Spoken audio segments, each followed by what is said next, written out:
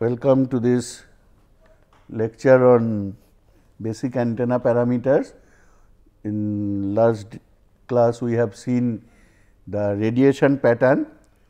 I again tell you that radiation pattern in the far field only the radiation pattern gets stable. So, always radiation pattern should be taken only at the far field. So, you can measure actually if we put a power probe and at the far field distance take any convenient distance and there at angularly vary either azimuth or elevation and plot the power received power plots, that will be the 2D power pattern in that plane. Change the angle, that means if you have already taken elevation variation, make azimuth variation, put it according to the definition, characterize it whether it is E plane, H plane or phi plane, theta plane, any of that. Now, always you will see that if I have a pattern, generally we do it in a polar pattern and the intensity of radiation, it is clear that here radiation is taking place, the maximum is taking place here, it is gradually reducing etc. But again you see here is an comparatively very non-radiating zone, that means in this angle there is no radiation, again radiation is kicking up, again there are no radiation. So, the radiation pattern is generally broken into various lobes. So, we define radiation lobe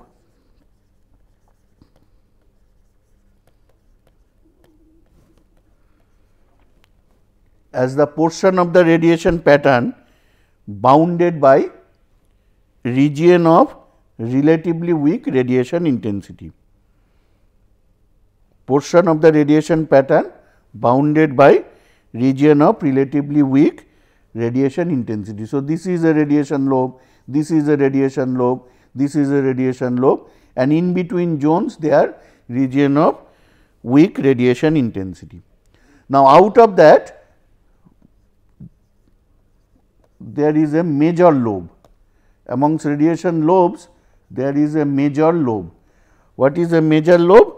Major lobe is radiation lobe that contains the maximum radiation direction. In this case you see this is the maximum radiation direction. So, this one is the major lobe, the others are not containing maximum direction of radiation. So, only generally one major lobe is there.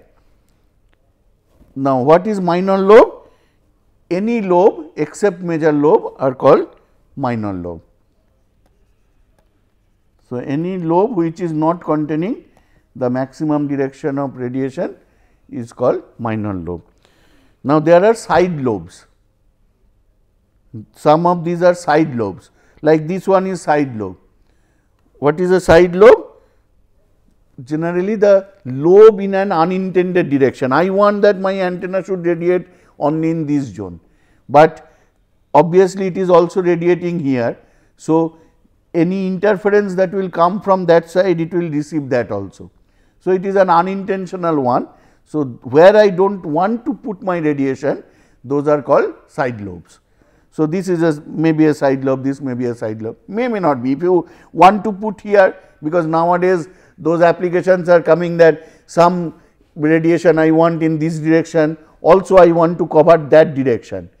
So, in that case this will not be a side lobe, but if it is an unintentional direction, then this is a side lobe. Okay. Similarly, there is, so I will write side lobe is one which is unintentional radiation. Similarly, there is another term called back lobe.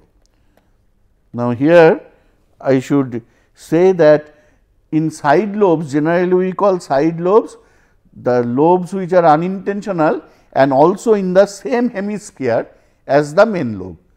So, this one, but suppose this one is generally not called, this one is not called side lobe, this is called back lobe. Back lobes are lobes which are in the opposite hemisphere to the main lobe. Opposite hemisphere, occupying the opposite hemisphere of the main lobe, that is called back lobe. Okay.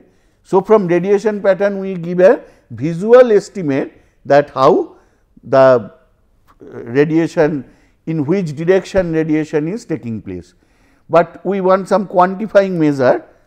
So, if this is a beam and you see that if this is the main lobe, then this is the direction of maximum radiation. Radiation is gradually diminishing and here it is coming to 0. Now, what is the beam width? Because that is a quantification. So, what we do? We find out that okay, what is the maximum power here? Let us say P max, and find out if this is a symmetric one like this, then what is the P max by 2, and point where P max has come, power is half, and find the angular distance between these two directions. So, this is called beam width. This angle theta b. So, theta b, generally you see P, if power is half, that is actually 3 dB. So, generally we say 3 dB beam width will be this. From the pattern we can find out that this is the 3 dB beam width. If instead of power we can plot fields. So, if I plot a field and it has got a main lobe like this, then in that case this is the maximum field, and then we locate 2 points. One is E max by root 2, you know this, that for fields we have this root 2. So, this angle is the 3 dB beam width. So, either from the field pattern or from the power pattern you can quantify the 3 dB beam width. So, we can go back, and if we look at the E plane pattern of the current element that we have already seen, as I already said, the current element means that in the theta plane how it is varying.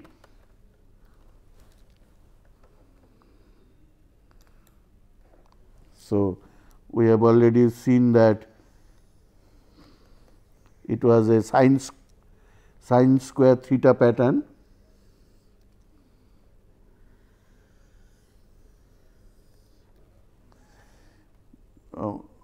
So, this is maximum, though my drawing may not show like that. And here this is maximum, that was a S, here we are plotting the radiation intensity vector.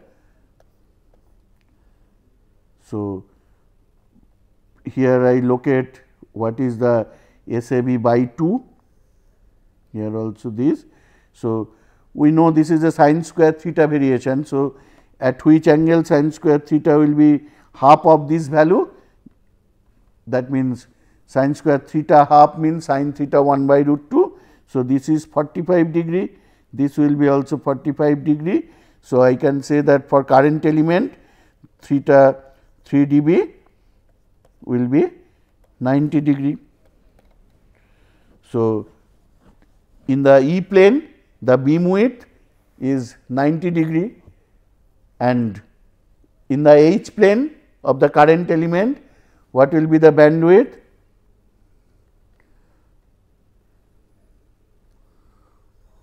H plane means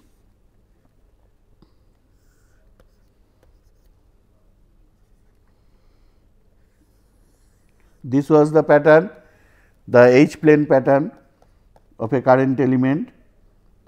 So, actually there is no maximum, or all points are maximum. So, there is no beam width, cannot be defined here. So, if you have some variation, then only you can define beam width. So, this is radiation pattern we have said. So, the next concept from here, next we will see another parameter, very important parameter of antenna called directivity. All of you may have heard this. This is actually from the radiation pattern what we get visually, but if we want to quantify that at each direction,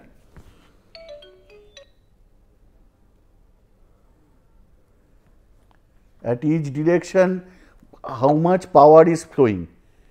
Beam width give us an idea, okay, in this zone there are good amount of radiation, but if I want to find out in each direction how much power is going, that means the angular distribution of power throughout, not only in the main lobe, in the side lobe, everywhere.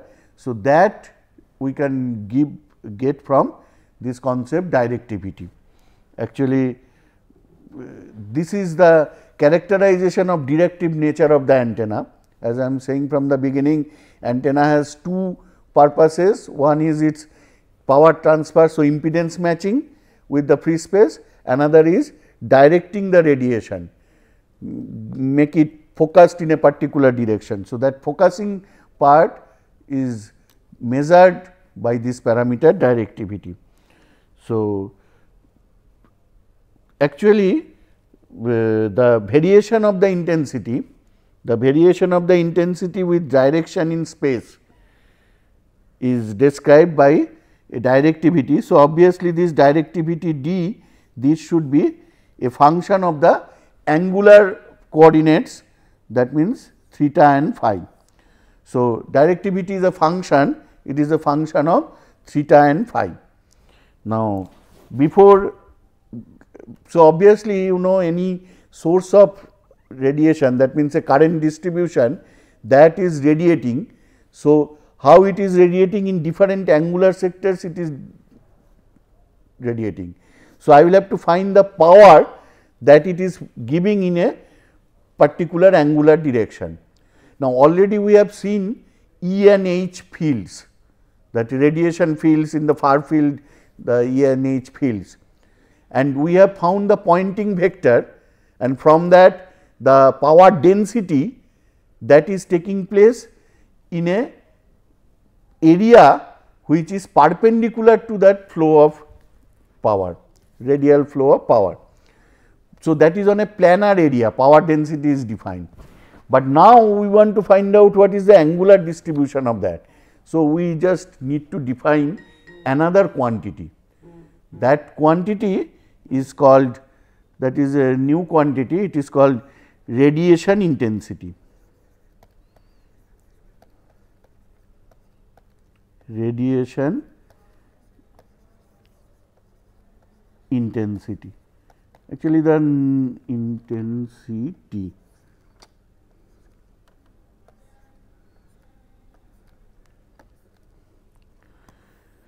The name does not say much, the thing is it is a function of angles. So, u, theta and phi, that means it is the power that is radiating in theta phi direction.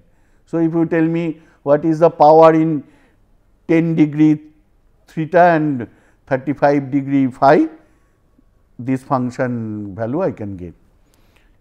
So, we will have to understand it, and here you understand that actually antenna is a 3D structure. So, the angle it is creating, that is a solid angle. So, we need to have a relation between the solid angle and our planar visualization thing. That is why I want you to get revisited to the concept of solid angle to understand that. I will come to here. What is the concept of a solid angle? I think you remember what is a planar angle, that is a radian. So, what is 1 radian? The angle subtended at the center of a circle by an arc whose length is equal to the radius of the circle. Similarly, the unit of solid angle is, so solid angle suppose in this sector, this area. So, this area subtends an angle, solid angle omega. So, unit of this is steradian. You know what is the definition of steradian. So, if this is a spherical surface of radius r, then and on the surface an area r square, the angle it subtends at the center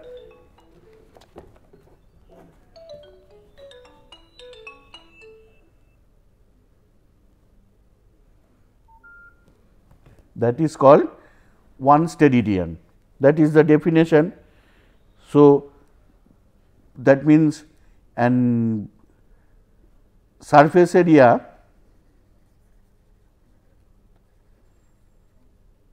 r square subtends 1 steradian solid angle. So, the whole spherical surface, whole closed surface, that will subtend how much area? Simple unitary method will show you that 4 pi steradian is the total solid angle that is subtended by a closed surface. A closed sphere will subtend at the center 4 pi steradian. Also, if I call, suppose now I have a spherical surface, on that I have an area dA, a elemental area dA. So, sorry, this is, let us call the center. So, how much angle it is, solid angle it is putting at the center, that is d omega. So, what is the relation between these two? For that I will remind you that what is the value of dA in the spherical coordinate. It is r square sin theta d theta d phi. So, I can write that a dA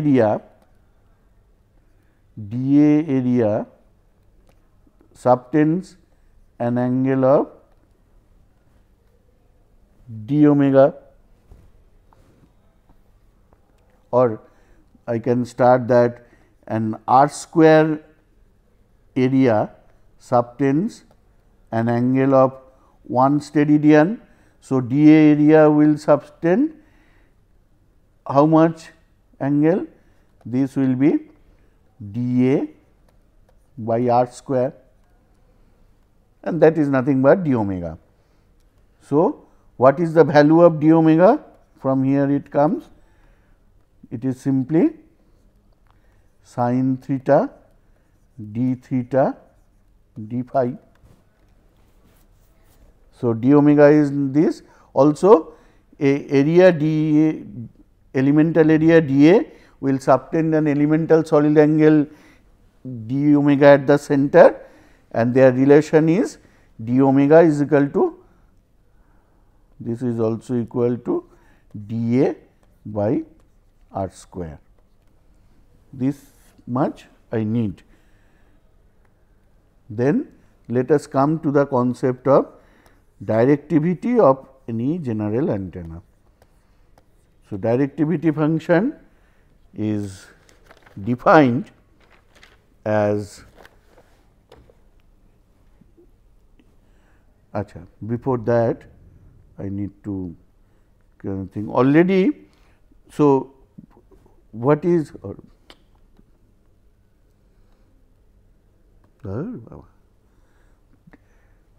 what is this directivity function?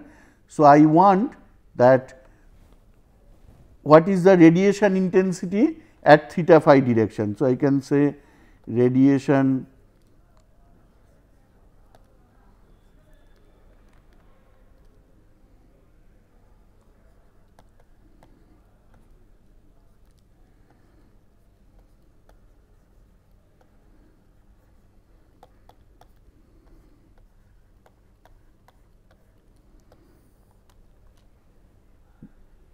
divided by what is the, if instead of angular nature I had an antenna which was, or fictitious antenna, because no antenna can do that, a fictitious antenna which can radiate equally in all direction, then I could have taken that equally it is radiating all. With respect to that, I am finding the radiation intensity of this. So, the radiation intensity is the power radiated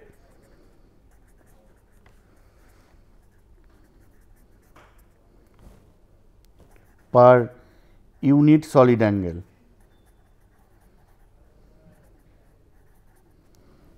Okay. And already we know that PR is the total power radiated by the antenna. Now, u theta phi, that I can call that instantaneously, it is basically at every solid angle what is the dPr d phi, that is the radiation intensity. Now, we do not know its expression, but we already know that this we can write as dPr, this we have already found this value of d omega in terms of area, that is dA by r square. So, this is nothing but r square dPr dA. So, what is the relation? This is the radiation intensity is r square into dPr dA, that means per surface area how that is varying, and this is actually the variation along the solid angle. So, this is solid angle variation, and this is the on the surface area how the power is varying. Okay. And we can say now that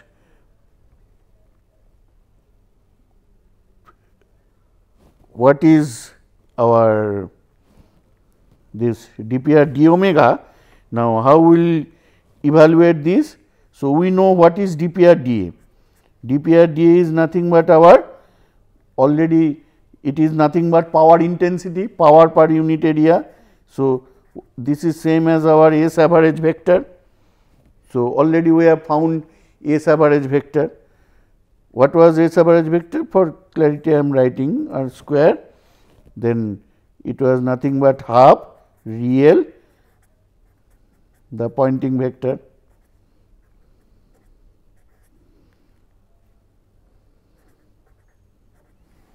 in the radial direction of this. Now, you see what we will do, we will define directivity. What is directivity? Directivity function is basically this u theta phi, that means radiation intensity in theta phi direction divided by radiation intensity of an average antenna or omnidirectional antenna which radiates equally in all direction.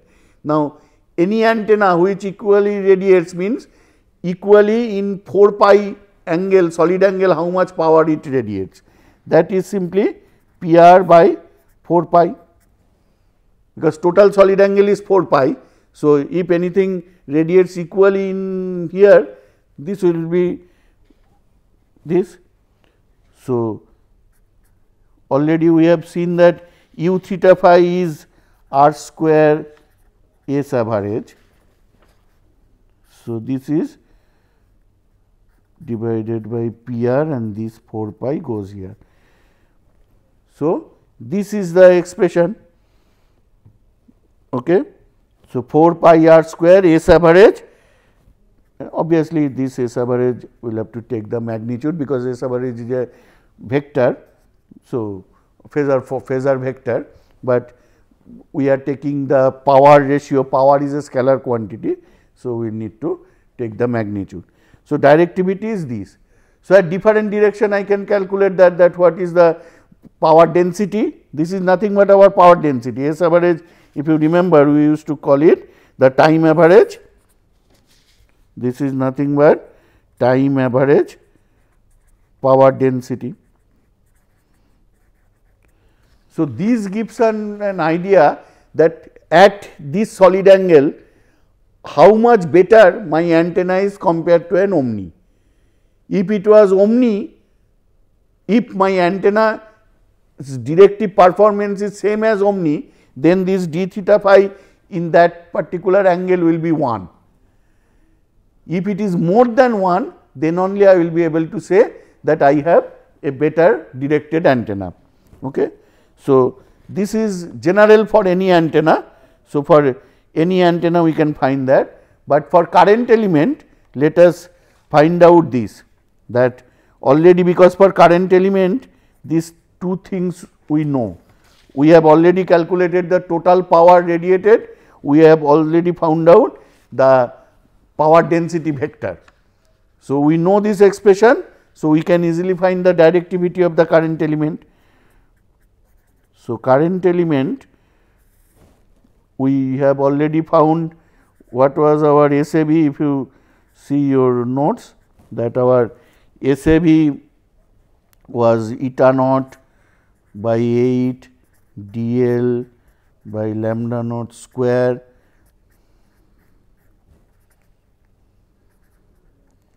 sin square theta by r square.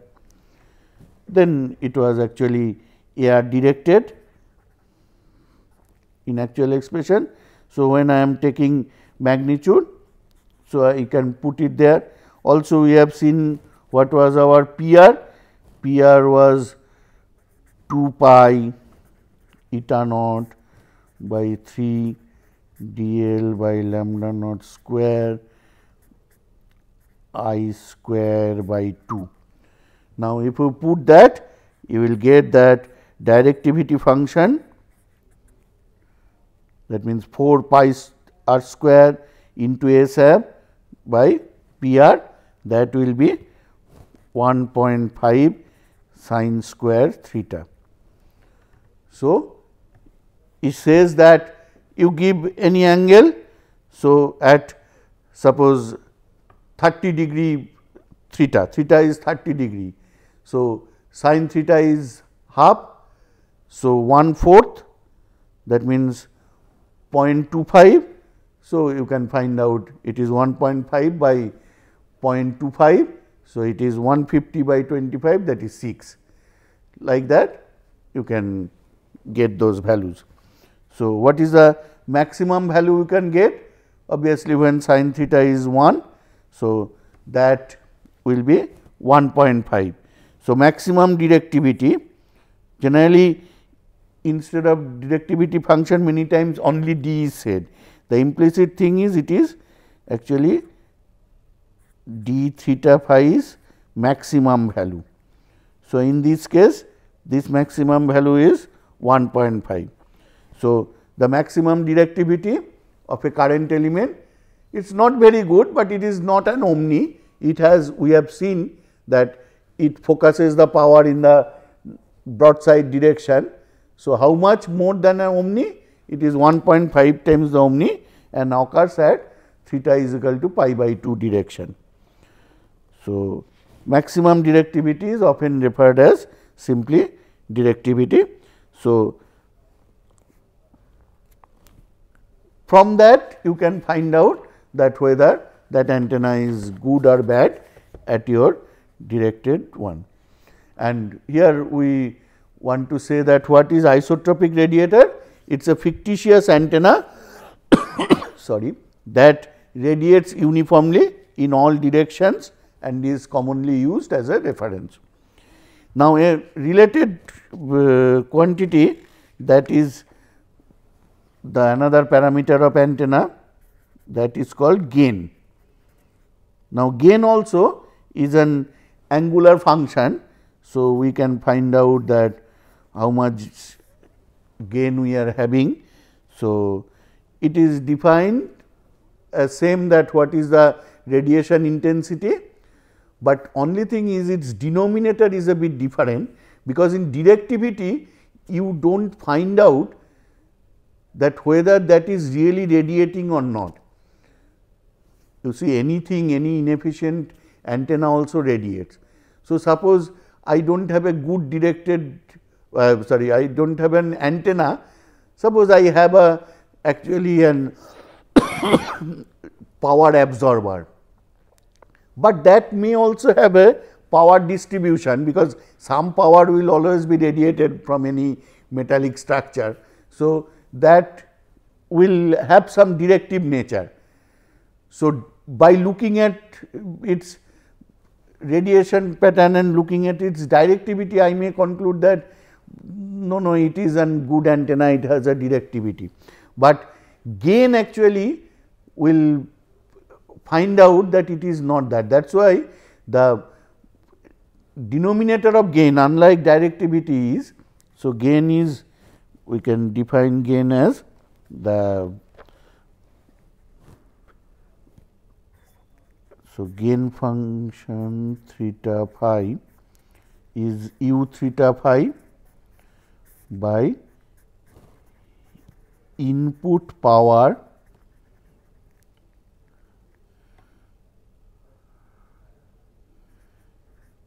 accepted by 4 pi. So, here input power is there, it was radiation total power radiated. Here instead of total power, whatever power has been given. So, obviously, there will be some losses in the antenna, that will be in the ohmic losses, that may be in the impedance mismatch losses, that may be in the polarization mismatch losses. So, after that loss, whatever is remaining, whether it is able to radiate that will come from this gain function. So, we will discuss this, because this is actually will bring that, if you look at the two expressions, that actually the relation between gain and directivity is that you see that change is taking place here. In case of directivity, here we have written total power radiated, here we are writing input power accepted. So, if this is an antenna, the input power is Pi and its output is the radiated power PR. So, basically the what is PR? It is some factor eta into Pi. This eta is a constant, it is always less than 1, it is between 0, 1, 1, because antenna is a passive device, it cannot produce power. So, this eta, do not confuse it with the, so sometimes we write it as eta r, do not confuse with the intrinsic impedance, it is radiation efficiency, this is called radiation efficiency. So, whatever input power I am giving, if radiation efficiency is substantial, I know okay that power is also getting radiated, because I am giving input power. If it is an absorber type of thing, then radiation intensity will be very low, but for microwave antennas the radiation intensity should be 70%, 80%, 90% like that, even 99% also it can be, because ohmic loss is very small. If you have a good conductor, ohmic loss is very small. So, the main loss is in the there may be the impedance mismatch or polarization mismatch, or in the near field there may be storage of energy, so the radiation is not taking place, etc. So, that is why the gain gives you much more information. Apart from the directive nature, it also says that what is the radiation efficiency of the antenna. So, obviously, this is, please remember that this is subject to no polarization loss. If it is there, simply add those loss factors, no mismatch, mismatch means impedance mismatch loss, mismatch loss. You know, if it is there, if there is impedance mismatch, then there will be the reflected power. So, that you take into account. If polarization change, then there will be polarization loss. So, you take those losses, this formula is valid. If you have all these losses are not there, then this relationship. So, again you find out from the radiation pattern, you can find out, or if you derive the expressions of SAV and radiation intensity, this is radiation intensity, this is input power that you have given, you know. So, you can find the gain function. Okay. There is some other few parameters.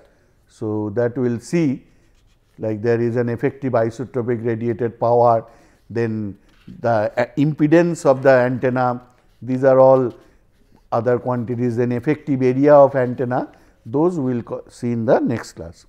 Okay.